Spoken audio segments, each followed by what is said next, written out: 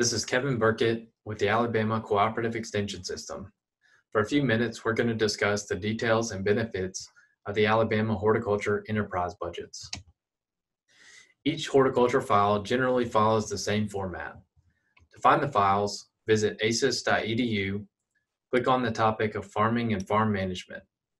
Under this section, you will find profit profiles and enterprise budgets. Click on the enterprise budget you'd like to look at. The first page is a summary page and gives basic information. At the very top, it states the area, crop, and specifics of production. In this case, we're producing an acre of strawberries with 6-foot spacing, 7,260 feet of drip tape, and 16 gallons per minute of irrigation.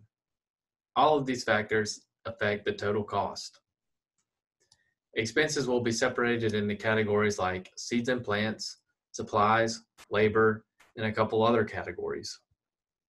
If someone wanted to check a specific expense, like fertilizer or seed costs, they can reference this page. Or if they wanted to estimate of growing this crop, this page may be sufficient. The goal is that a producer uses this and the following pages to develop a similar file for their own farm. These files are a good starting point. A farm can take them and then make adjustments as necessary. The second page gets into the details of the budgets.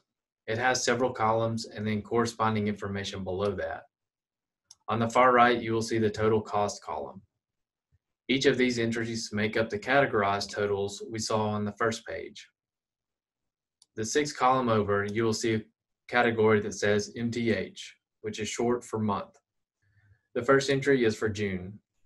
The budget lists in sequential order all the activities expected to grow the crop. In this case, the first activity listed is completing a soil test. It estimates it would take half an hour of hand labor and the cost of the test being $7. The second activity is disking the field. The estimate is based on a 10-foot disc and a 75 horsepower tractor. Machinery cost comes from calculations and tables, so don't expect to be able to calculate exactly what's listed here. The budget continues throughout the year until it gets to the end of the crop or harvest. The goal is including all activities the farm might have and the associated expense. While it's not considered a production guide, it does provide a lot of information. Some files are relatively short, others are several pages long. If a farm does not have a particular cost or activity, they can take out the entry from their own modified budget.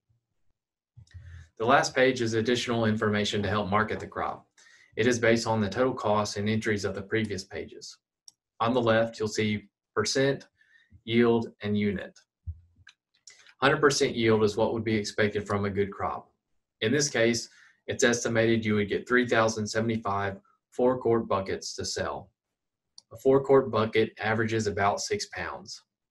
To multiply that out, you'd be around 18,450 pounds of strawberries per acre. Towards the top, it has different break-even price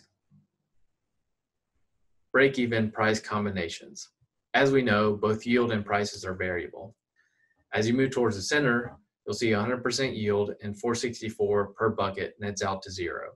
Meaning, with the estimated cost, if you sold 3,075 buckets at 464, you will make all of your money back. There are two numbers with each combination. The top number is revenue over direct expenses, and the bottom is revenue over total expenses. For the most part, we are concerned about covering our total expenses.